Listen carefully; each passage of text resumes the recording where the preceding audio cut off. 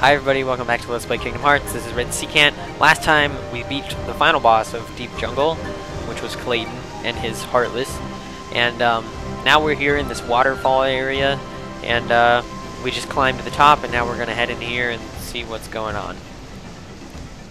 And oh my god, this has got to be the last video I'm going to record because I'm getting so tired of recording. I have like a headache, kind of. I don't know. I think it's just because I hate this world. But that means I hate Deep Jungle, and I'm glad that we're just about finished with it. Ooh.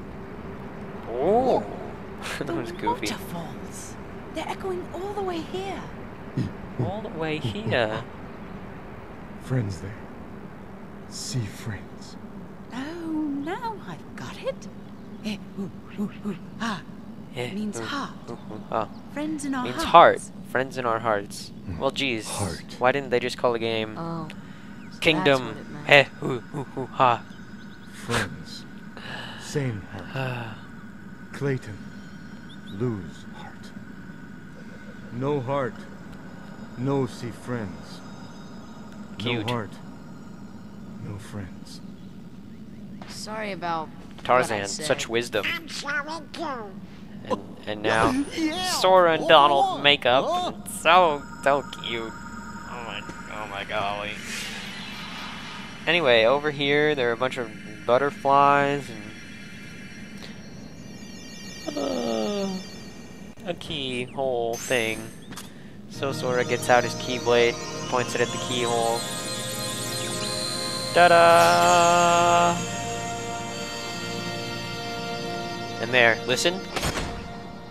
Yeah, cool little locking sound, huh? We still don't really know what those keyhole things are, but we sure have run into them for a while. I think someone has a new admirer. I think this is a really weird... I guess this is just them trying to have a funny little cute ending to the world, but I don't know, that just seemed kind of random if you ask me. But whatever. Okay, so now we're done with Deep Jungle. Oh my god. Though we will have to go back there in a little while because there's some other stuff we can do there. Anyway, we have this cutscene, which is... I don't know where this is. We can actually come here later. I hope that's not too much of a spoiler. But yeah, we can stand in that room later in the game. So, that's cool. But it seems the bait was too tasty for his own good. That weird symbol with a heart in the background. He got chopped. He got chopped instead. Do you recognize any of these voices? Or any of these people? Dun dun dun. Jafar. Well, I guess now I can tell you that we're going to Agrabah, which is Aladdin's world. That's another world I don't like very much. But it's not that bad. I like it more than Deep Jungle. Besides, he remains blissfully unaware of our other plan. Yes, the princess. Yes, the They princesses. are falling into our hands, one by one. Anyway, fun fact, actually, because you can do this before you do Alice in Wonderland. You can do Deep Jungle before you do Alice in Wonderland. And if you do that, then they will have someone else. I'll just tell you, they'll have Snow White instead of Alice. So that's kind of neat, I suppose. Well, guess we'd better get going. Where is your ship, anyway? Well, not too far. Sora, Tarzan, friends. Sora obtained Jungle King. Oh, this is actually quite cool. This is like a new Keyblade for Sora, basically. And we learned the Red Trinity. Now, we haven't seen very many Red Trinities, but they're around. So that's neat. Neato. And now we're back at the Gummi ship. The Gummi block that came out of that glowing hole. It's not like the others. Wonder what it's used for. I don't know. Maybe Leon will know. He might. Back to Traverse Town then? I want to be pilot. Hey, stop it. Oh, come on. I'm the Keyblade Master. I don't care who you are. No. Here we go again. Oh my god, my throat hurts. Why does my throat hurt? It's like sore. I guess from talking for an hour and 15 minutes. Since I started recording. We still have like 5 minutes. We could actually go back to Traverse Town, probably. We can do that so we can go through Olympus Coliseum or through Wonderland. We'll go through Wonderland. That's kind of nice. Actually, there are a few things we could do in Wonderland, you know, before we head back to Traverse Town. But yeah, Traverse Town is our next destination. So I don't know, I'll figure out what I'm going to do on the way there. So maybe I can figure out something to talk about. Oh, you know what? I said several videos ago that... I mean like 10 videos ago. Because I've recorded like, you know, we must be up to like 7 or 8 by now, by this one. But you know, in real life, it was only like a few videos ago. Anyway, I said that usually people who watch LPs tend to have played that game before, but I don't think that's actually true, and I was kind of hasty in saying that.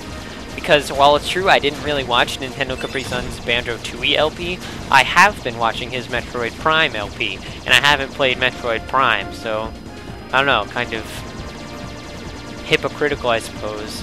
You know, that's another thing I've been meaning to talk about. There's sort of this doesn't have anything to do with video games, this is just something I've been thinking about. Like, what's so bad about being, like, a hypocrite, or being hypocritical or anything? It seems like there's such, like, an idea that being hypocritical is, like, wrong or bad, or, you know. So, if, you know, if I said, I don't know, if I was talking in one of my LPs and I said one time, you know, I think it's lame when people don't 100% games in their LPs or something. Not that I would say that, I don't really mean that, it's just an example. And then I did an LP where I didn't 100%. Would that be hypocritical? Yes, it would be. Now, what would be wrong with that? Because what I said is, what I you know, presumably said, is that it's lame when people don't 100%. But then, I mean, if I don't 100%, that means that I think myself is lame. Okay, I think my own LP is lame, would be what that meant. But that's okay. You can do that.